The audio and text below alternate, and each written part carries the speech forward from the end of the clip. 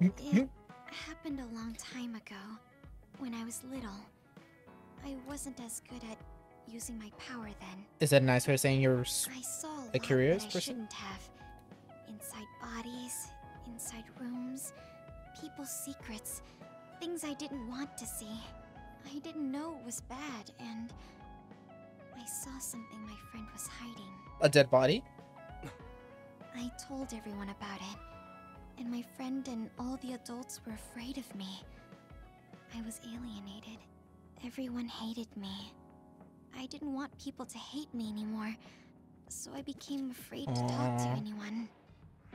Dang. So I'm always careful not to see or talk about people's secrets.